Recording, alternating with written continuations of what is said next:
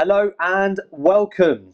This is a new show where we're doing a two-part series of the Did You Know episodes with myself and Fernando Delgado. Fernando, how are you doing today? I'm alright, Tom. How are you? I'm doing okay, not too bad. What are we doing today for everyone? So we are discussing today some of the very basic concepts of our Optocore systems. For that, I've got a couple of consoles here. We'll be running some slides as well to show people some details. And I suppose you're going to be helping me your end.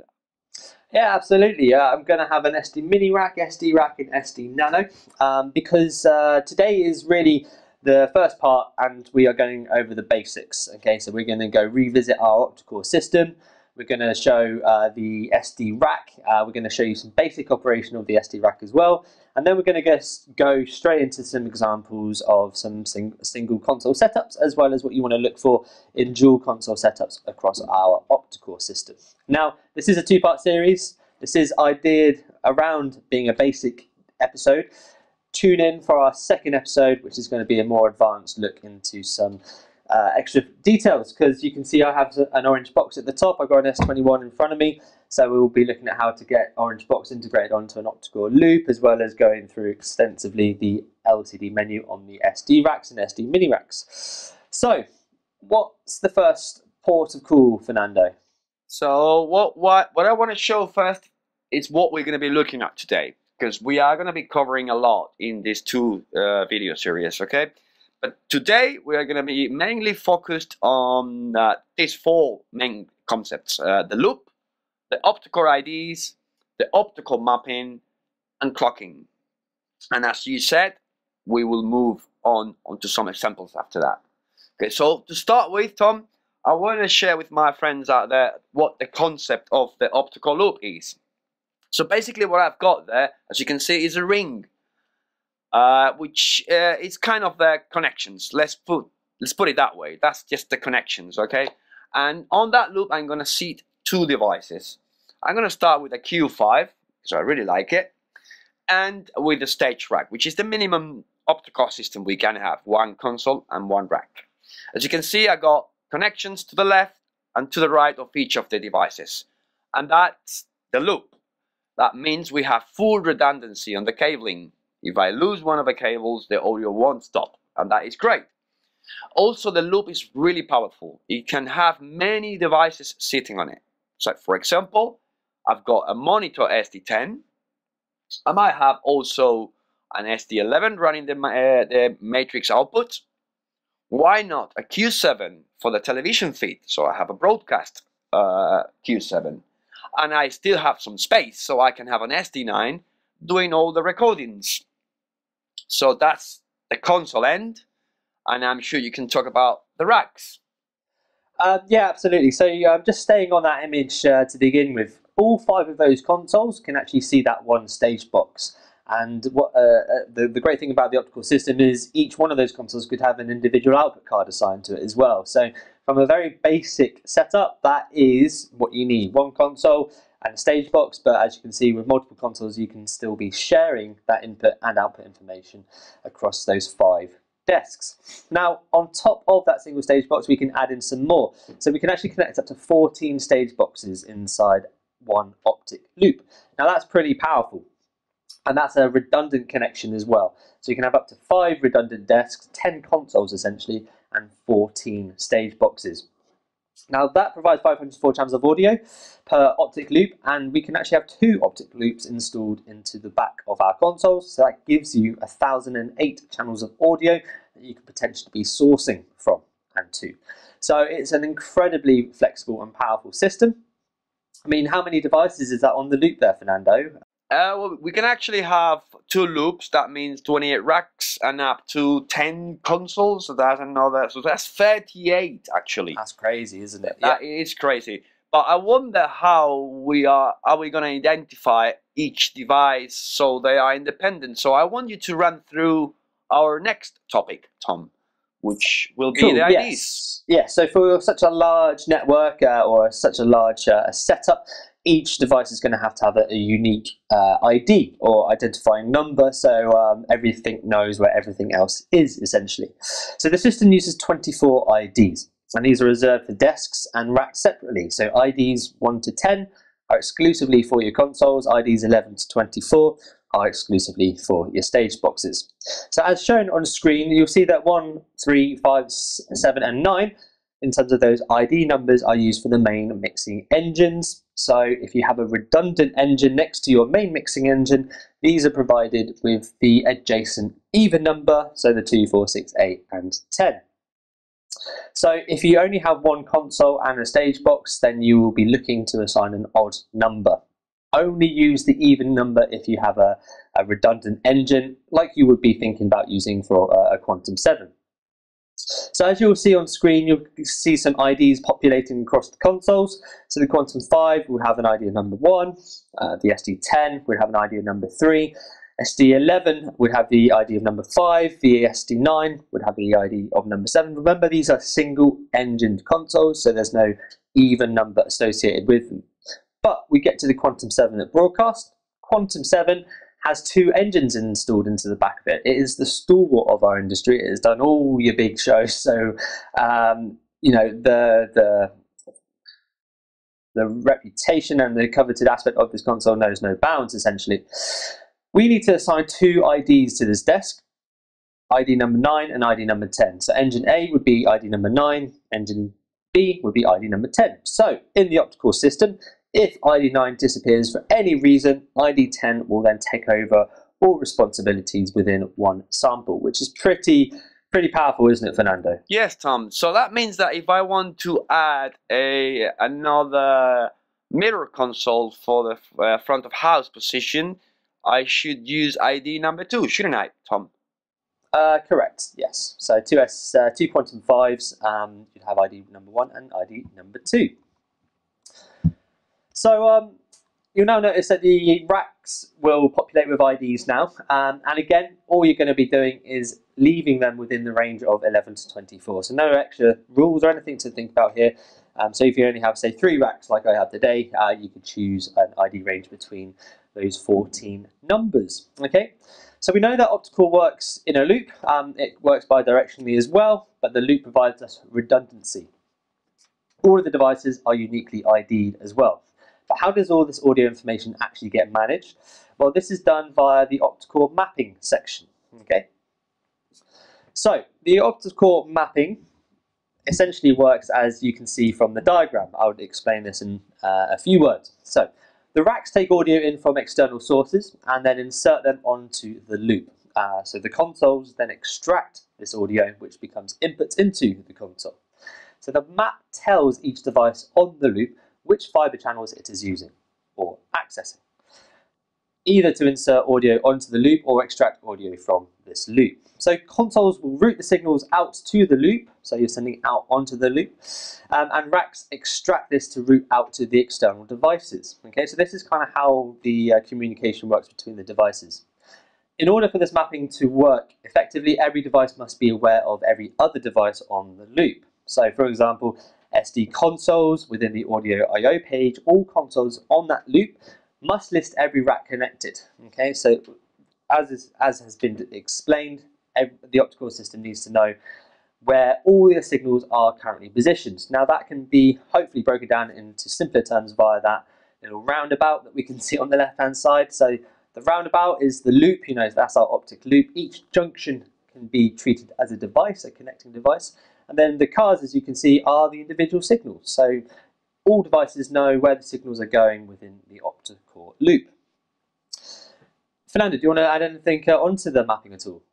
Well, the mapping is done. I was just want to add, yes, we do have lots of devices that we need to get to agree to each other with the mapping. But obviously there is one thing that is extremely important when we are mixing so many digital devices, and that will be the clocking, Tom.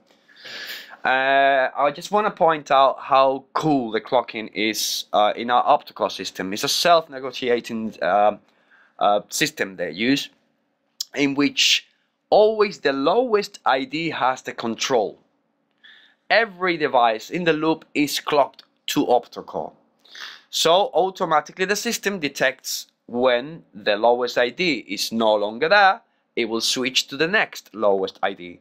So that is just great. But it's even easier if you need to use an external clock, because you don't need to distribute that clock.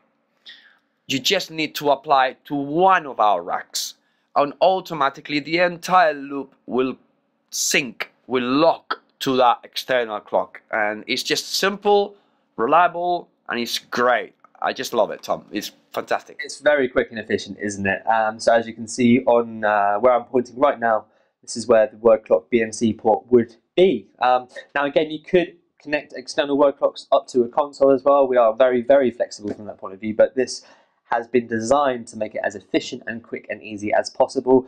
Maybe you're just working with a broadcaster or something and they need to bring in their own word clock. Don't have to worry about ruining any of your own existing setups. You just plug those in and voila, it will automatically start clocking from that new input source. So regarding Optocore clocking, we would set this on the audio sync page, and you obviously want to make sure that everything is clocking to the same clock source. So we will be having a good look at that in our examples as we're doing down the line. What we up to next, Fernando? Well, now that you have mentioned where to connect the external clock and you have shown on the rack, why don't we take a look at the menus and the hardware on the rack? I think the SD rack, it's probably the best rack in the market, to be honest. It's extremely powerful. It can have up to 56 inputs and 56 outputs, dual redundant PSUs, a very large MADI connectivity. I mean, it's got 4 MADI outputs, Tom. Yeah, that's pretty impressive. That's great. We can feed 4 devices with the same inputs. That is great. But then on top of that, we have the Optocore connectivity, which it's just, it's just amazing. It's an incredible device. Now, 3 extra bits of information there as well, if I may. You've got hot swappable I/O modules, hot swappable power supplies, as well as gain tracked MADI split outputs as well. So all you broadcasters out there probably already know how useful this box is, but if you didn't, those are just 3 extra little facts there for you. Yeah, how cool is to be able to add a card without having to stop the audio, and that's just incredible. Yeah. So I can show you a little bit more of the rack, Tom, because I've got a better view of the brain. That's what we normally call the MADI pod, and I'm sure as you have a rack there, you can run through it. Yeah, so up on the screen you have, starting from the top left, this LCD menu with these 4 buttons around them. We will show you how to integrate with this menu. There's some basic operation as well as some advanced operation for this. As you guessed it, today is the basic one, so I will show you 2 important things to know about this LCD menu in terms of setting Optocore ID and resetting your rack. But before I get there, the rest of the ports that we have available are the MADI BNC ports, so you have a MADI main and MADI auxiliary, as well as extra MADI split outputs, allowing you for 48 or 96 kHz operation there.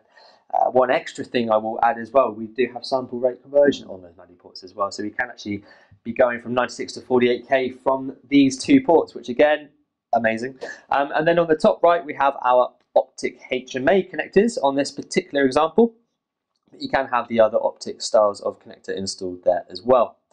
Next to our right hand side MADI split, we have a USB port. This will allow you to look at firmware updates as well as setting up external control software for using this remotely. And then you have your word clock BNC. So as I've already shown you, this is where you would plug into your external word clock source. Okay, now the LCD menu provides the gateway to many solutions.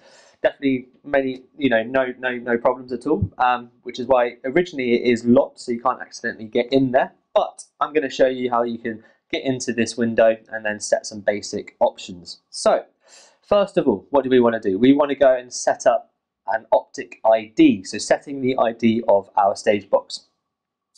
Now, like I mentioned, this menu is locked, so you cannot accidentally change the settings until it is unlocked. So what you need to do is press and hold, roughly for about 2 seconds, and then the menu will lock itself. Now, to set the Optocore ID, you scroll down and then you get into the next menu.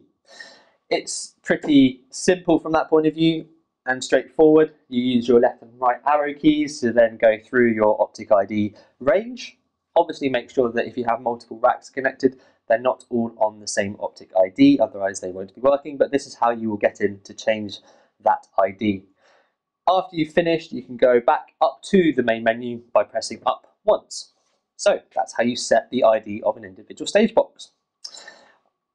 Now, the next option is to look at the resetting of the rack as well. So as much as we want to rely on all your vendors and all you and all your rental houses and stuff out there, but maybe as an end user you might get a rack that needs to be reset, might have some head-amp gain information stored from a previous gig in.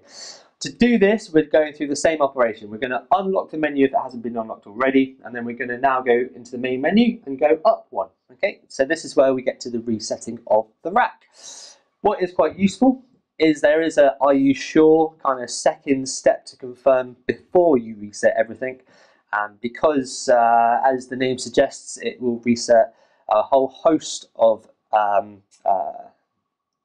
things that have been applied, for example, pads and stuff. We've got another, we can show that in a bit more detail, can't we there, Fernando? Yes, indeed. The things that we are going to be getting rid when we reset, we're going to be getting rid of when we reset the racks are the gain settings, the phantom power, the output attenuators or pads, and any settings on the MADI cards, the splits, the splits, MADI splits or card splits. That's something we are going to be looking at with more detail in our next video, I believe, Tom, the MADI and card splits.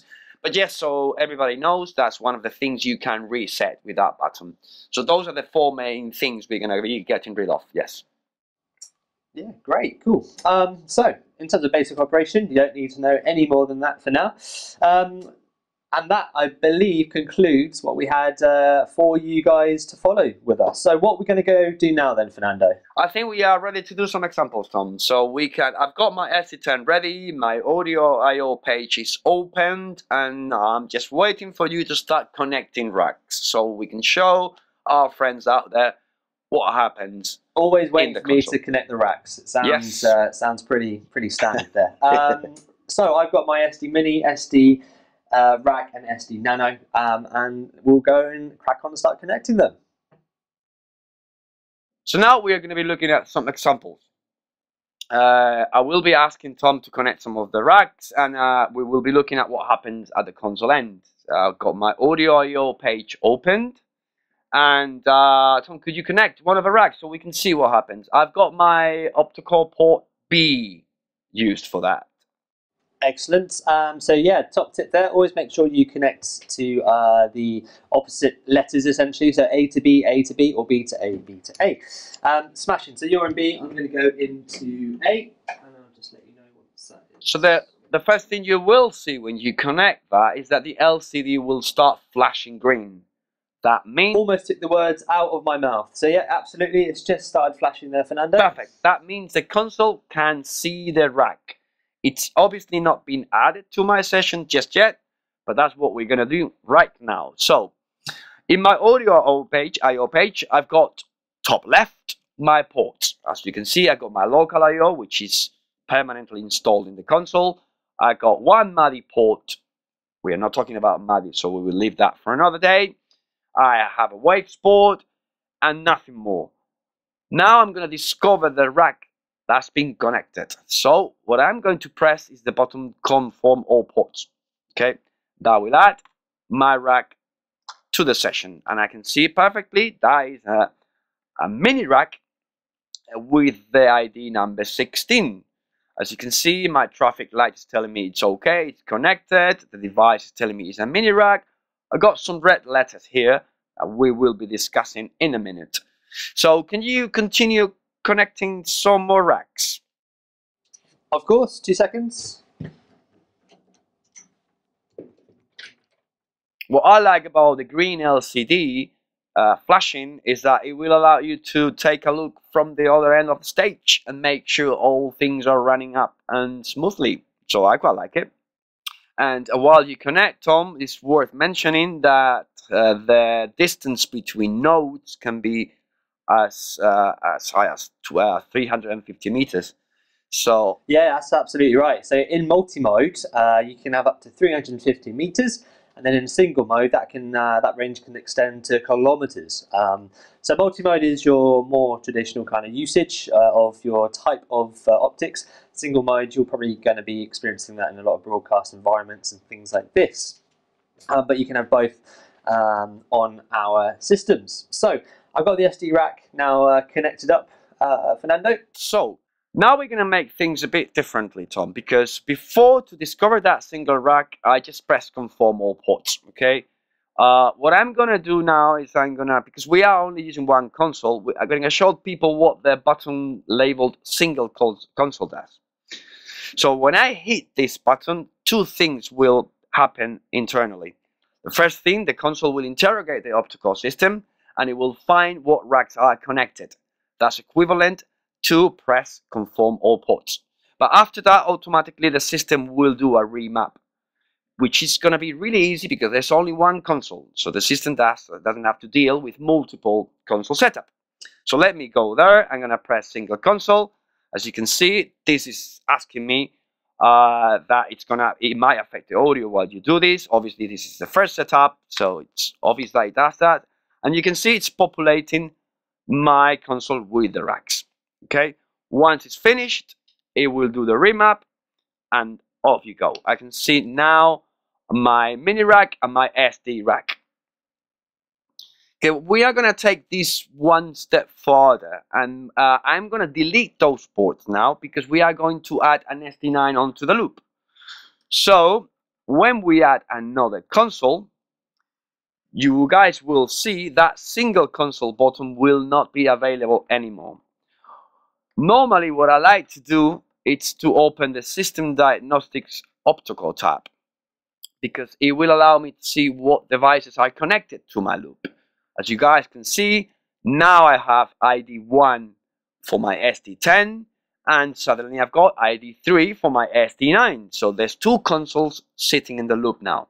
So if I go back now to my setup audio I/O, the single console is now grayed out. That's just because I've got two consoles. Okay, so I'm gonna have to manually do the conformal ports. Okay, and that's gonna have to be done in both consoles, because as you explained earlier, we do have to have the same racks in both inventories. Okay, so I'm gonna do that on my 10, and I'm gonna do that on my 9. Okay, conform all ports. And as you can see, the same racks have appeared now. And it's great. So I can now try to remap. When I say try to remap, it's because there are things you need to take into account. Okay, first thing I would always recommend: make sure your sampling rate is the same in both consoles. Otherwise, the systems will not allow you to remap. Make sure you have the same racks declared. Even if you are not using the rack, it has to be in your session. Okay, that's exactly why I just added all those racks to the SD9. So once I'm happy with that, I have allocated racks. I could then go and allocate cards for each console, but this is something we will be covering in depth in our next video. For now, as promised, I will just press remap, and as you can see, this is something you only need to do in one of the consoles, because it's not affecting individual units, it's the entire system that I'm remapping. And now, so it's always good to have a bit of communication between your team, isn't it, at that point, just to make sure that only one console is pressing it at a time, really, isn't it? It is, exactly. Obviously, there will be lots of consoles, as in the example we gave, originally there were 5 consoles in the loop.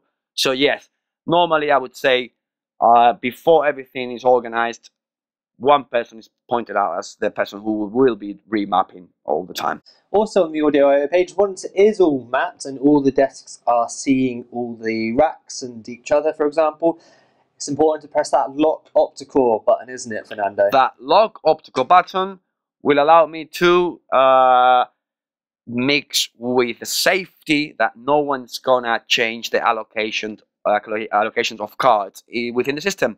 So, and that's something you can do for each of the consoles. So I can lock my SD10, and I can lock my SD9, which has got ID 3. You can see the IDs 1 and 3 are locked. So yes, it's a way to add another extra layer of security. But we are not done, Tom. There was something very important that we have to do now. Obviously, we have 2 racks connected. We have 2 consoles. We will have to make sure everything is running the same clock. So my next step will be to go to the setup. Go to the audio sync and make sure we are running Optocore as our main clock. That has to be done in each of the consoles. So for my 9, you can see on screen, audio sync, Optocore. So everything is synced to Optocore, everything is mapped, every device knows what's happening on the loop. We are ready to go. Fantastic. So as a little bonus add-on, what we're going to do now is we're just going to go connect up the SD Nano rack, and we're going to go complete the audio loop with the SD9, because at the moment we're all just running in one direction. So this is again just demonstrating the flexibility and power of the Optocore system. We haven't even completed the loop yet, but we're still seeing all of the information up on the screen. Another way, or another reason to do it this way, is to also demonstrate that you can actually set your clock and Optocore settings at different stages of your setup. Obviously, probably at the very beginning, but if you are adding in extra racks, don't worry about it, you can do indeed. So, Fernando, give me a few minutes just whilst I go connect up the SD Nano and connect up the SD9. While you do that, Tom, I can show our friends out there the diagnostic tab with the Optocore details. And I will see the rack you're connecting now appearing on my list. And I've got a very nice indicator of the status of the loop and which 2 devices are not talking to each other. So as you can see now, you have connected the rack and suddenly an ID 24 is appeared on my inventory. Okay, and I can see the loop is not closed between IDs 24 and IDs number 3. You can follow the mouse there, what I'm pointing out. You can see the error there and the error there. It's easy to identify where the loop is opened. Tom has just closed it, and I've got a full closed Optocore rig now. Obviously, we're going to have to add that extra rack to our session. So we are going to press conform ports again. And that has to be done in both consoles. There you go. I've got my Nano rack now. I'm going to go to my SD9. Press yes. There you go. I've got my Nano rack on my SD9. All I've got to do now is remap, because every time you disturb the audio with Optocore related things, the remapping will be necessary. That's important, okay? So press remap, press yes, and I will get rid of all the red letters and warnings, and when I close this, I'm all ready to go. So there we have it. That is 3 racks connected up to 2 desks, and the quick and efficient ways of setting this system up. Now there is a host of other things that we can be going into right now, but we're going to save that all for our next episode, where you can come join us again for the more advanced look at this setup. But apart from that, Fernando, I think we've covered pretty much everything we wanted to cover there, haven't we? I think we are ready to start the show, yes. Excellent, excellent. So I hope that you've enjoyed this as much as we have. Any questions, please feel free to ask, and as I hope you have been throughout the video. And we look forward to seeing you all next week. Take care from me, and goodbye. Thank you all, and stay safe.